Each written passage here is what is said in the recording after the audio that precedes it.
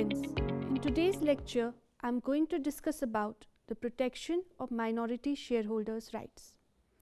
The objectives that this lecture intends to achieve are to help the students to understand the meaning of a shareholder and a minority shareholder, develop an understanding about the need for the protection of minority rights, understand the rule of majority laid down in the case of Foss versus Harbottle, develop an understanding about how the rule of majority is applied within the Indian scenario, develop an understanding about the exceptions to the rule of majority which constitute the various rights guaranteed to the minority shareholders, learn various provisions under the Companies Act 2013 that guarantee certain rights to minority shareholders.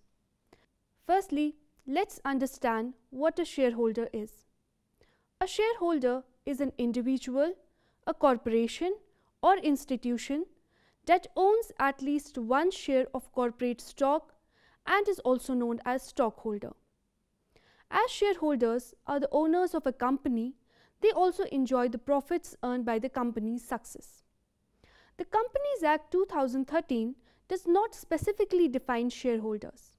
However, the word member has been defined under Section 2, Clause 55 of the Companies Act 2013, which includes the subscriber to the memorandum of company, every other person who agrees in writing to become a member of the company, every person holding shares of the company.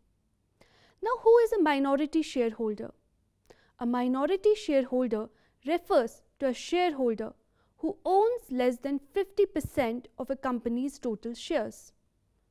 Minority shareholder has not been defined in the Companies Act 2013, but legal provisions like Section 235 and Section 244 of the Companies Act 2013 provides the meaning for the minority shareholder. Under Section 235, which deals with power to acquire shares of the dissenting shareholders, and under Section 244, which deals with right to apply for the operation and management, the minority shareholders are given 10% of shares or minimum 100 shareholders whatsoever is less in case of companies with the share capital, and 1/3 of the total number of members in case of companies without the share capital.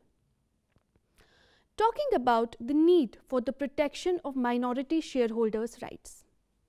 In the corporate world, all democratic decisions and management of a company are made with the majority rule.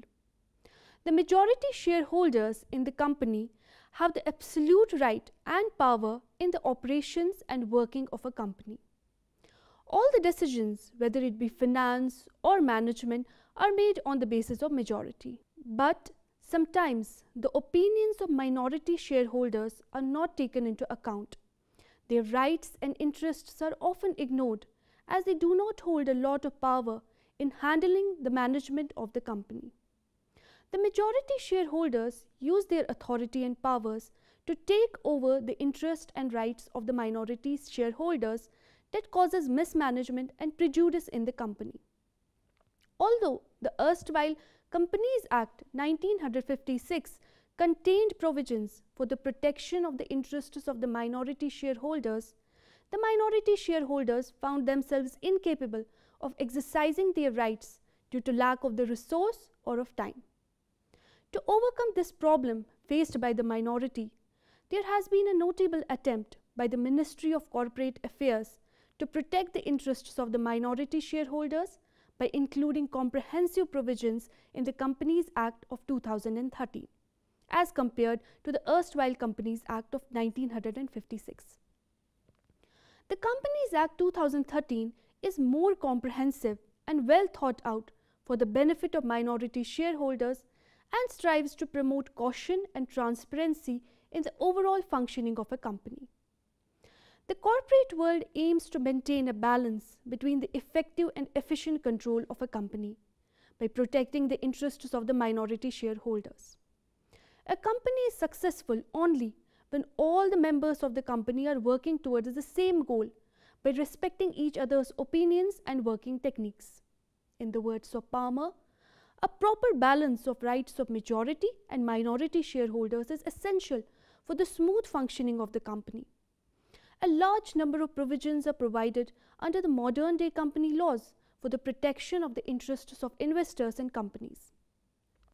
The aim of these provisions is to require those who control the affairs of a company to exercise their powers according to certain principles of natural justice and fair play. Talking about the rule in the case of Foss versus Harbottle. In this case, two shareholders, Richard Foss and Edward Turton, commenced legal action against the directors, charging them with concerting and effecting various fraudulent and illegal transactions whereby the property of the company was misapplied and wasted. They prayed before the court that the defendants might be decreed to make good to the company the losses. The court rejected the claim and held that the conduct with which the defendants are charged is an injury not to the plaintiffs exclusively, it is an injury to the whole corporation. The court further held that in such cases, the rule is that the corporation should sue in its own name and in its corporate character. In law, the corporation and the aggregate of members of the corporation are not the same thing for purposes like this. The rule was restated in the case of Edwards versus Halliwell. Justice Jenkins observed, first, the proper plaintiff in respect of a wrong alleged to be done to a company is prima facie the company itself. Secondly, where the alleged wrong is a transaction which might be made binding on the company by a simple majority of members, no individual member of the company is allowed to maintain an action in respect of that matter for a simple reason that if a mere majority of members of the company is in favor of what has been done, then it cannot be questioned. Talking about rule of majority in Indian scenario. An illustration of the working of the rule in Foss versus Harbottle is to be found in V.N. Bhajekar versus K.M. Shinkar. In this case, the directors of a company resolved to appoint a company as its managing agents. Few shareholders were not in favor of this decision, but despite this, the directors confirmed the appointment. The shareholders filed the petition in the court, where the court held that the few minority shareholders are not entitled to file a suit in the court, asking the court to intervene in the matters like who should be the managing agent of the company. In Rajamundry Electric Supply Corporation versus A. Nageshwar Rao case, the Supreme Court observed that the conduct with which the defendant is charged is an injury not to the plaintiffs exclusively, it is an injury to the whole corporation. In such cases, the rule is that the corporation should sue in its own name and its corporate character. It's not a matter of course for an individual members of a corporation thus to assume themselves the right of suing in the name of the corporation. In law, the corporation and the aggregate of members of the corporation are not the same. A deviation from the rule of Foss versus Harbottle can be seen in a decision given by the Delhi High Court in ICICI versus Parasrampuria Synthetic Limited, appeal number 2332 of 1997 case, wherein the court has held that a mechanical and automatic application of Foss versus Harbottle rule to the Indian situations, Indian conditions and Indian corporate realities would be improper and is misleading. The principle in the countries of its origin owes its genesis to the established factual foundation of shareholder power and majority shareholder power centered around private individual enterprise and involving a large number of small shareholders is vastly different from the ground realities. Talking about exceptions to the rule of majority. The majority rule that was endorsed in Foss versus Harbottle case does not prevail in all situations. It extends to cases in which the corporations are competent to ratify managerial misdeeds. There are certain acts and incidents which no majority of shareholders can approve or affirm. In such cases, each and every shareholder may sue to enforce obligations owed to the company. In American literature, a representative action of this kind is called the derivative action. Here the relief goes to the company. The exceptions to the rule of majority are, firstly, acts ultra vires. The rule in Foss versus Harbottle applies only as long as the company is acting within its powers. Ultra vires acts are those acts which fall outside the powers expressly referred to in the Companies Act and even outside those referred to in Articles of Association and Memorandum of Association. A shareholder is entitled to bring an action against the company and its officers in respect of matters which are ultra vires, and no majority of shareholders can sanction it. In Bharat Insurance Company Limited versus Kanhaiya Lal, the plaintiff was a shareholder of the respondent company. One of the objects of the company was to advance money at interest on the security of land, houses, machinery and other property situated in India. The plaintiff complained that several investments have been made by the company without adequate security and contrary to the provisions of the memorandum, and therefore prayed for a perpetual injunction to restrain it from making such investments. The court observed that the broad rule in such cases is no doubt in all matters of internal management of a company. The company itself is the best judge of its affairs and the court should not interfere. But the application of the assets of a company is not a matter of mere internal management. The court held that the directors were acting ultra vires in their application of the funds of the company. Under these circumstances, a single member can maintain a suit for a declaration as to the true construction of the article in question. In such instances, good faith is an important ingredient in determining maintainability. If the plaintiff's action is tainted or there is an inordinate delay, his claim will not be accepted. The second exception is fraud on minority. Where a majority of members of a company use their power to defraud or oppress the minority, the conduct is liable to be impeached even by a single shareholder. The fraud or oppression must involve an unconscionable use of majority's power, resulting or likely to result either in financial loss or in unfair or discriminatory treatment of the minority. In Greenhalgh versus Adani Cinemas Limited case, it was held that a special resolution would be liable to be impeached if the effect of it was to discriminate between majority shareholders and minority shareholders, so as to give to the majority shareholders an advantage of which the minority shareholders are deprived of. Another exception is acts requiring special majority. There are certain acts which can only be done by passing a special resolution at the general meeting of shareholders. Accordingly, if the majority purport to do any such act by passing only an ordinary resolution or without passing special resolution in the manner required by law, any member or members can bring an action to restrain the majority. In Nagappa Chettiar versus Madras Rail Club case, the court held that if the majority purport to do any such act by passing only an ordinary resolution or without passing a special resolution in the manner required by law, any member or members can bring an action to restrain the majority. Wrongdoers in control. Sometimes an obvious wrong may have been done to the company, but the controlling shareholders would not permit an action to be brought against the wrongdoer. In such cases, to safeguard the interest of the company, any member or members may bring an action in the name of the company. In Glass versus Atkin case, a company was controlled equally by two defendants and two plaintiffs. An action arose alleging that the two defendants had fraudulently converted the company's assets to their own use. Allowing the action, the court said, while the general principle was for the company itself to bring an action where it had an interest, it was appropriate for the two plaintiffs here to bring an action on behalf of the company, since the two defendants controlled the company in the sense that they could prevent the company from taking action. This exception to Foss versus Harbottle rule applies whenever the defendants are shown to be able by means of any manipulation of their position in the company to ensure that the action is not brought by the company.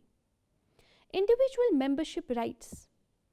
Every shareholder has vested in him certain personal rights against the company and his co-shareholders. A large number of such rights have been conferred upon shareholders by the Act itself. They may also arise out of articles of association. Such individual rights are known as individual membership rights, and while respecting them, the rule of majority simply does not operate.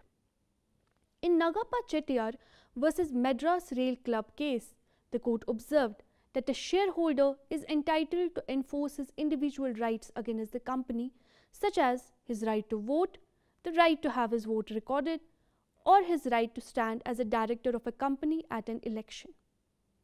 Every shareholder can assert such a right in his own name. Talking about oppression and mismanagement. In addition to the protection afforded to the minority by the exceptions to the rule of supremacy of majority, the Companies Act 2013 contains special provisions for prevention of oppression and mismanagement. Chapter 16 of the Companies Act 2013 contains provisions to safeguard the interest of investors in companies and also to protect public interest. The rights conferred on shareholders by this chapter are also known as qualified minority rights. According to Section 397 Clause 1 of Companies Act 1956, the term oppression has been defined as when affairs of the company are being conducted in a manner prejudicial to the public interest or in a manner oppressive to any member or members. The definition of mismanagement has been defined under Section 398 Clause 1 as conducting the affairs of the company in a manner prejudicial to public interest or in a manner prejudicial to the interests of the company, or there has been a material change in the management and control of the company, and by reason of such change, it's likely that the affairs of the company will be conducted in a manner prejudicial to public interest or interest of the company. Sections 241 to Section 246 of the Act provide relief from oppression and mismanagement, where the relief can be sought from the tribunal in case of oppression and mismanagement through Section 244 Clause 1. In Kanika Mukherjee versus Rameshwar Dayal Dubey case, the Calcutta High Court held that the principle embodied in Companies Act, which provide for prevention of oppression and mismanagement, is an exception to the rule in Foss versus Harbottle, which lays down the sanctity of the majority rule. The first remedy in the hands of an oppressed minority is to move the tribunal. Whenever the affairs of a company are being conducted in a manner oppressive to any member or members or prejudicial to public interest, an application can be made to the Company Law Tribunal under Section 241. The requisite number of members who must sign the application is given in Section 244.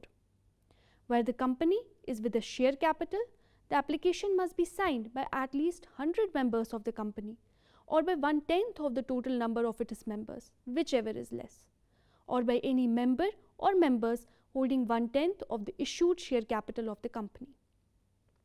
If the company is without share capital, the application has to be signed by 1/5 of the total number of its members. Joint holders are considered as one member as provided under explanation to Section 244 Clause 1.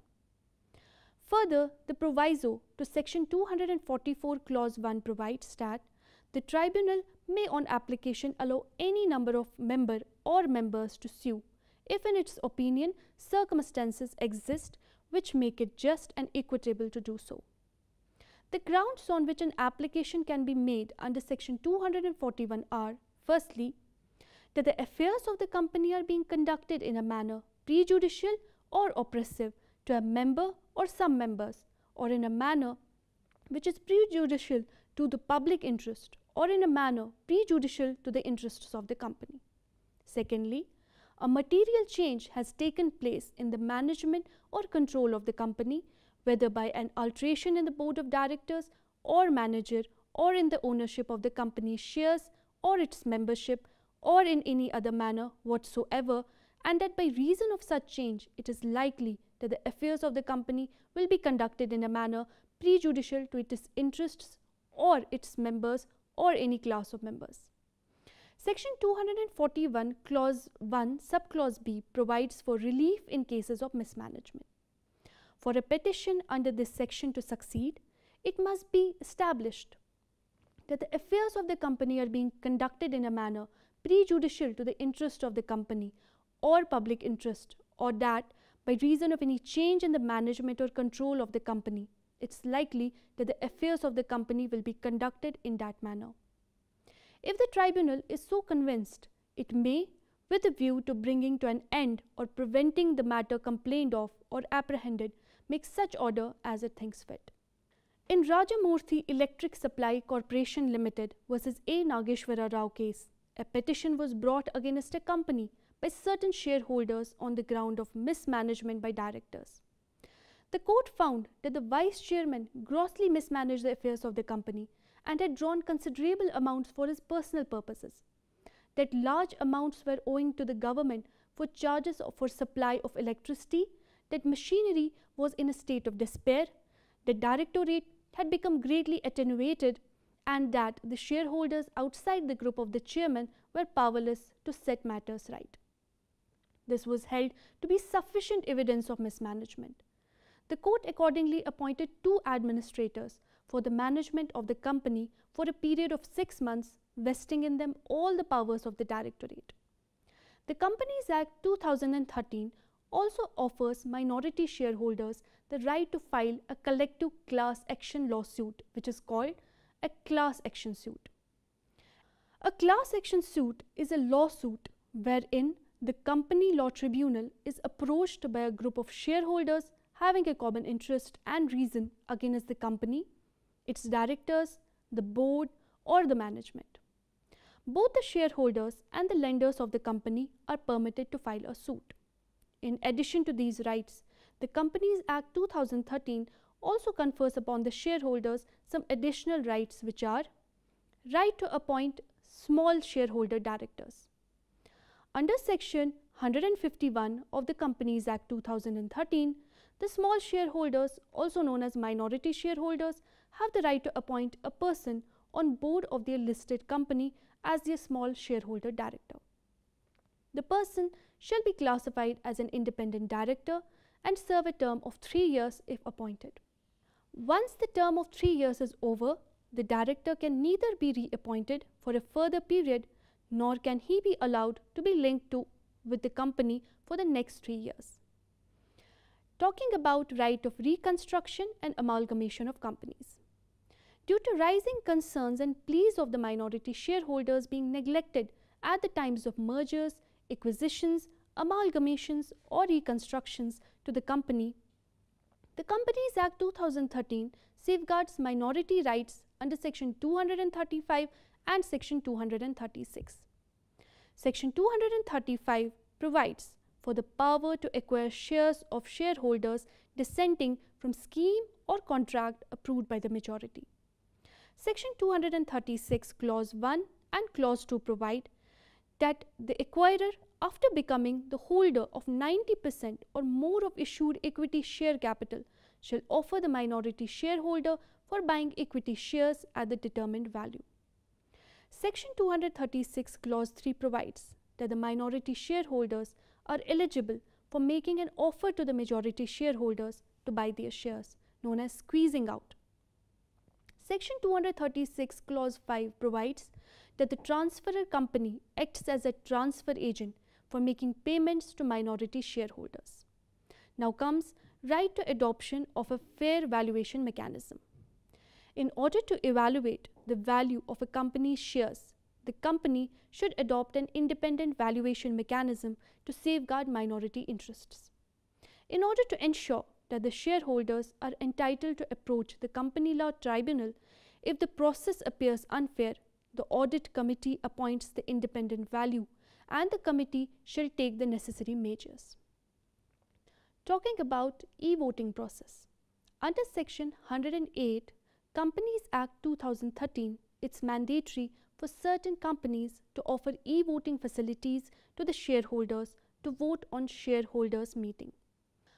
This provision has permitted the minority shareholders who are staying in the country or are outside to exercise their voting rights without having to cast a vote in person. This has caused the participation of minority shareholders in meetings to rise and enable them to express their opinion on major business issues. Talking about majority of the minority, Section 188 of the Companies Act provides that the related parties require firms to enter into such transactions only after the majority of the non-interested parties have approved them. The minority shareholders are obviously the non-interested parties because promoters or majority shareholders are usually the stakeholders. Therefore, these transactions are approved by minority shareholders. Thus, we see that the Companies Act 2013, through its various provisions, aims to preserve and shield minority shareholders from being abused at the hands of majority shareholders. The legislation, through its various provisions, intend to safeguard the interests of the minority shareholders, but it requires the proper implementation of these provisions, safeguarding and to give due consideration to their valuable rights. It may also be concluded that the minority shareholders back in Companies Act 1956 were not considered as a major part of the company due to suppression of the majority rules and regulation in the company. But Companies Act 2013 has taken various crucial steps to safeguard the interests of the minority rights of the shareholders in the company irrespective of the existence of operation and mismanagement of the company affecting the rights of the minority shareholders. Therefore, this dual approach towards the enforcement of the minority rights guarantees proper administration of the corporate activities successfully only when it is implemented properly by giving importance and rights to the minority shareholders in the management of the company. That was all for today's lecture. Thank you for watching.